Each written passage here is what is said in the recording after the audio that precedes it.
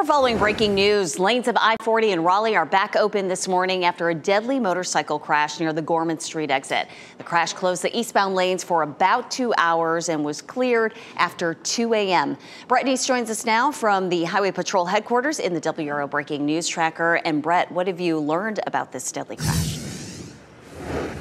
Yeah, it's a sad situation this morning that we're talking about, Renee, but it is a deadly motorcycle crash. We're going to learn exactly which driver sadly passed away at that scene. Let me show you. This is video from the WRAL Breaking News Tracker of what we're talking about. It's right before the exit to Gorman Street there on I-40 eastbound. They had all lanes of traffic shut down for those couple of hours like we mentioned, but they were able to divert traffic off of I-40 and get traffic moving around this crash while they investigated and really pieced this together.